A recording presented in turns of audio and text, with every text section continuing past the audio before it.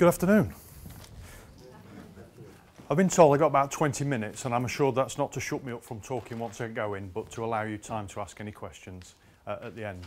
The only thing I'll say about that is if we do overrun, and you can please think of any nefarious questions, Paul is here all afternoon.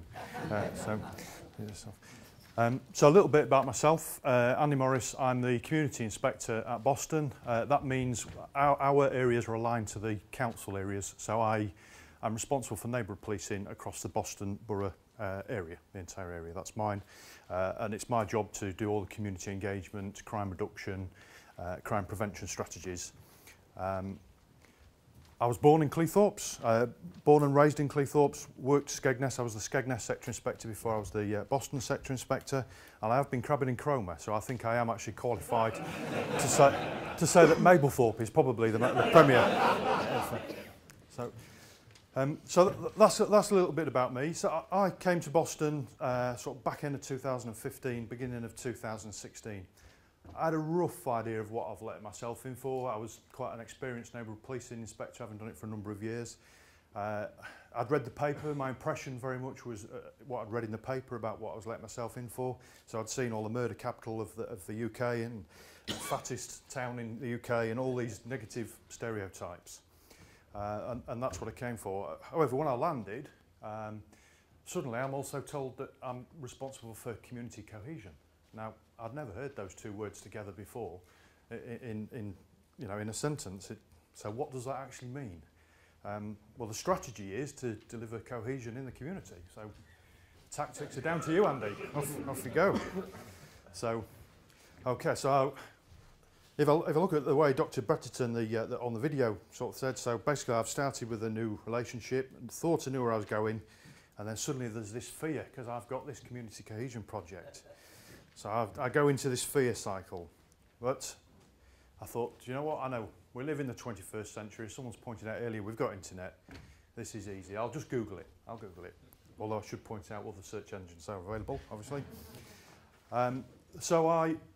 Bearing in mind what I'd read in the paper, my impression of the town was what I'd read in the paper. So I thought, do you know what? This is the way to bust this myth. Then it's all based around perception. The way to bust the myth, it's because it's what people see, what people hear, what people feel that I think is responsible for cohesion. If you're told negative stories all the time, you know, that's your impression of the town. It was certainly mine. So I got Google out and I thought, I know what I'll do. Visible benefits of diversity. See what we get. Click, send that. Well, I was horrified because the only thing I got was diversity in the workplace. And it talks about how it's fantastic that women were allowed to work, and because of that, the Enigma machine was invented. I mean, honestly, we're going, and I couldn't find anything significantly more modern than that. So there was this feeling of loss, you know, on that cycle. I've now hit the loss. So where I sat down, and then I did move from loss to stillness, and I thought, well, do you know what? Maybe I know what community cohesion isn't. What it isn't is what I've read in the paper. You know, it certainly isn't. And if I move to the first slide, this is the sort of thing. This was the week before I arrived in Boston. Street drinking. That's not the original picture from the paper, but I will tell you why. And this one here, I think the title on this one was "What a Dump," and it's about the rubbish in the park. Okay. So that was my sort of initial impression. I thought, well, that's definitely what it isn't. That's definitely not cohesion.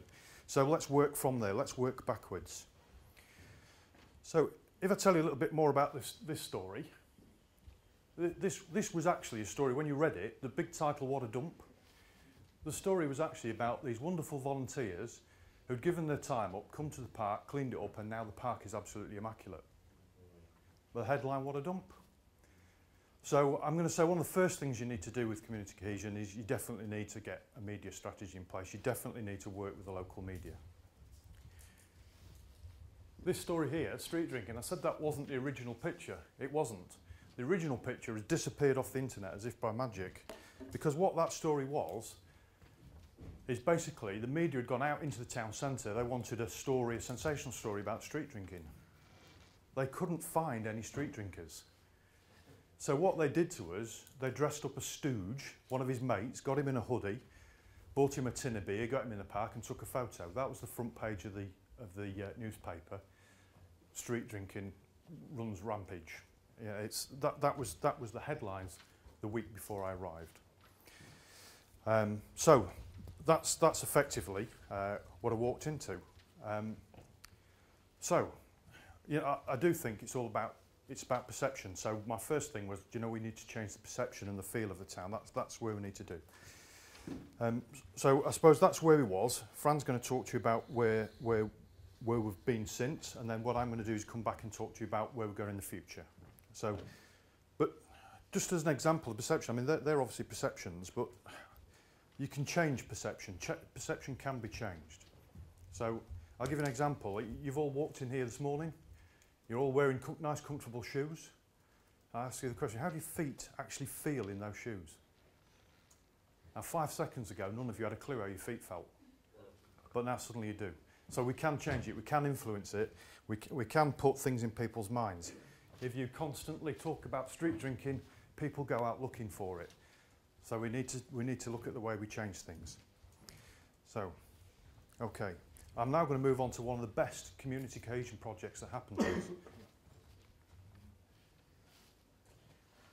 EDL March came to Boston. This was actually, as it happened, one of the best things that could have possibly have happened to it, in my opinion. The EDL came to the town thinking they'd get a huge, great load of support. The reality is, was it 14? 14 people turned up. Yeah. Fair play to them, they are actually brave enough to go and walk through the town anyway.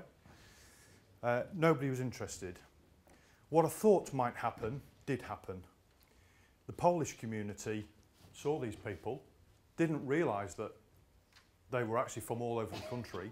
They actually thought this was locals demonstrating against them and wanting them out. And there was real fear. And the Polish community decided, you know what, we're not going to have this. We're going to have a counter demonstration and we're going to walk through the streets of Boston and we're going to say what our rights are. Did anybody hear about that much? No. Didn't happen. The reason why it didn't happen is because it was an perfect opportunity, and this is what I say, every cloud has a silver lining. We engaged with the Polish community and sort of said, what is it you're trying to establish? Are you aware that this was a national organisation and only 14 people turned up? Oh no, we weren't aware of that. Okay, so what is it you're trying to achieve? Because if you have a march, a protest through the town centre, what's going to happen is these people are going to come back and they're going to counter-process you, and you've actually given them some credibility and a voice. So they said, oh yeah, that's not what we want. We want to achieve, you know, just be part of the community. That's what we want. We're sick and tired of being told we're not part of the community. So actually that counter-protest from the Polish community, we managed to sit them down, talk to them, and they converted it into a candlelit vigil for Remembrance Day. So they came out on Remembrance Day, and actually they all walked over the bridge. And there were people from Boston running up saying, what's this? Is this a Polish army invaded? No, no, no, it's not. You know, this is the day that the Polish celebrate freedom from Nazi Germany. Are you aware that 1 in 10 pilots in the Battle of Britain were Polish? And it gave us the opportunity to tell these stories. And what started to happen is some of the English that came a little bit anti and were asking about what's going on, suddenly started buying candles and standing with them. So actually, it turned out that we managed to make that dark cloud into a silver lining.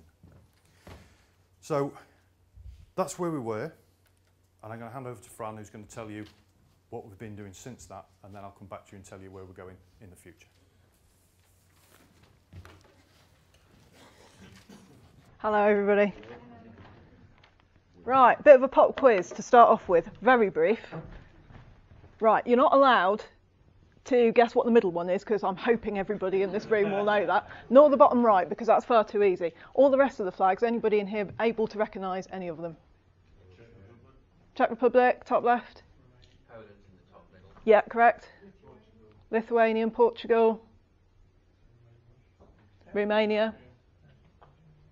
Bulgaria, Latvia and Lithuania are the other ones. So these are a very small part of the community that we have in Boston, because it's actually made up, if you look at the makeup of the grammar school, it's not just about these Eastern European countries. We've got 39 different nationalities at the grammar school in Boston. So whilst it's obviously about people from Eastern Europe, it's not entirely about people from Eastern Europe. I arrived in Boston in 2005 from London. I was new to the police, I was completely new to the area. And on one of my very first response jobs, I arrived on a local estate and got called a foreigner myself because I was from the south. They clearly didn't realise quite how foreign, because I'm also a quarter Polish, which has come in extremely handy as things have gone along. Mr. Timmins has already mentioned in 2001 the census. In the census in 2001, the largest foreign national community in Boston was the Germans at 249. So things have obviously changed massively in a really, really short period of time. And that pace of change is obviously quite a difficult one, or potentially quite a difficult one for people to cope with.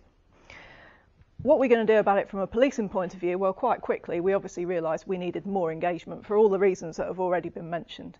I vividly remember the first Lithuanian person I ever arrested. When we got into the holding room waiting to go in front of the custody sergeant, he was cowering in the corner because he thought this was the point that we were going to beat him. This is real. This was only a few years ago. So in terms of how people perceive the police, it was obviously very different from one community to the next. So we got out there, we spoke to people, we went into anywhere that would have us, which is pretty much anywhere in Boston, and made a bit of a pain of ourselves. So the community knew who we were, they knew that we weren't going to hurt them, and the next point, naturally really, was the whole issue of community cohesion. So we recognised, all those flags that I just put up there, we recognised that the police were there and they were trying to be nice to people. We were trying to help people. We were trying to bring people in. But you can't really bring people into the part of your community if you don't have them as part of yours. So we got volunteers, lots of volunteers that speak all of those languages that you see on the flags there. And we were also lucky to inherit a PCSO who spoke 6 different languages. All of a sudden we could start to communicate with the community that was around us. So the volunteers were helping our understanding, and likewise we could say to them, well, what is it your communities actually want? Because I think so much of the time we impose upon communities what we think is best, but we don't necessarily ask them what they would like from us. This lady here is PC Emma Carlin.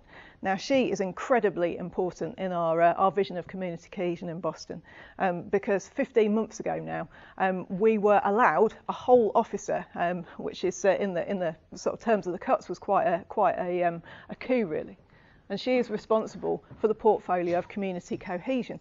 Now very much like Andy, she was like when she arrived, what is my job?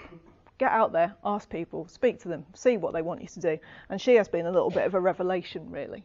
To give you some examples of engagements and things that we're doing in the community, start off with the hospital. Huge numbers of people coming into the hospital to work. We've been out there and done integration. So basically people come in, they ask us questions about the law, they ask us questions, where can we find babysitters, where can we go to certain restaurants, is Boston really this scary and bad? No, actually it's not. And a lot of what we do is putting people in touch with other people. It's not necessarily what you would typically think of policing, but it's about building strong community relations.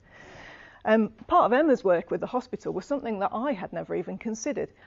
She has a large amount to do with child sexual exploitation and the abuse of migrants. She had discovered through a charity called Hope for Justice that a lot of people who wouldn't traditionally speak to police in a police station, or if you went out in uniform, would speak to her because she's a lady in civilian clothing. She's not threatening. She's not typically what you would think of a big bad policeman. And she started doing some work with Hope for Justice and found that we had hidden parts of our community we didn't even know. For example, sex trade workers, we didn't realise that we had them. But she went on to provide training to the hospital in wards like gynecology, where people might be coming in for abortions perhaps repeatedly, and all of a sudden the NHS people think, I'm going to tell Emma this because this is part of an intelligence picture. So we're finding about communities that we didn't even know about. Faith groups, really important to us. We're quite lucky in that our old community beat manager became a deacon in the Catholic Church. So we've got somebody on the inside, as it were. And going on to talk about our diverse communities, a lot of people wouldn't even know we have a quite sizable Filipino community in Boston, but we do.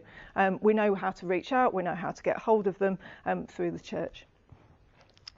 Street drinking has already been mentioned. I would suggest that if you went out into our communities and said to them, what are you actually bothered about? Not one of them would say all of the murders that Mr. Timmins mentioned. Most of them would say dog poo, speeding and street drinking. That's what people are actually concerned about.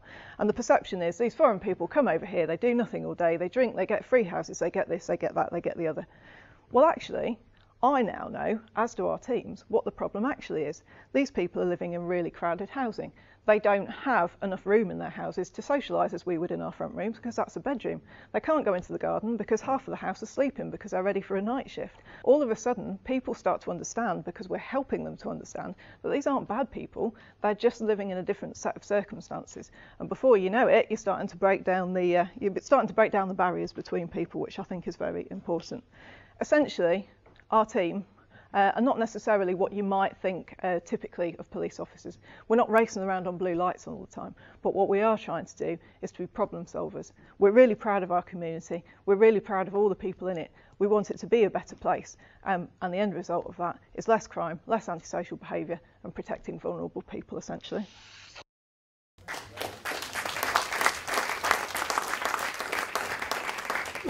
Thank you. Now, I'm going to be really, really quick because I know we're under pressure. So what does the future look like? Well, this is what we're launching in September, Mini Police. This is kids age 9 to 11. We've got the uniform in place. One of the first things we're doing, we're teaching them CPR and first aid. They're going to be doing road safety. They'll be talking to other kids. In the second term, once they've got a little bit of more confidence, we're looking at the kids teaching cyber safety, actually going into old age care homes and things and talking about cyber safety, about simple things. So it's little kids talking to the older generation, just breaking those barriers down. So that's one of the things I'm cantering through. This one is the next one that we're doing. One of the things that I'm being told by the communities is that all the EU shops that suddenly sprung up on West Street in Boston and things like that, we don't like to go in them because actually the windows seem to be posted up so you can't see inside them. And actually when we do go inside, we don't know what any of that is. We don't know what to do with it. So what we've done, we've been around all of the shop managers, talked to them, explained what the situation is. We have a Facebook group, or we don't personally, but there's a Facebook group called Boston More in Common. They've got an outreach of about 3,500 people. We've also got a Polish Facebook site which has got about another 3,000 people. So there's about 6,500 people. The local press are involved as well. And basically what's going to happen is, with some of my volunteers, so not police officers, no police money, but with police volunteers that we've got that speak all the different languages, they are going to be meeting and greeting people, English people, that can come to the Polish shops. They're going to take you around the shop. There'll be a whole load of tasters, and if you like what you've tried, the Boston More in Common group have written recipe cards that you can take away, so you know what to do with it and everything. First one, if anybody's interested, July the 8th at Korzinka, which is just off John Adams Way, which is the main road through Boston. So if anybody's interested, July the 8th, come and try some Polish food, break those barriers down. It's just about getting people talking to each other. So apologies that I'm cantered through that, but I am against time.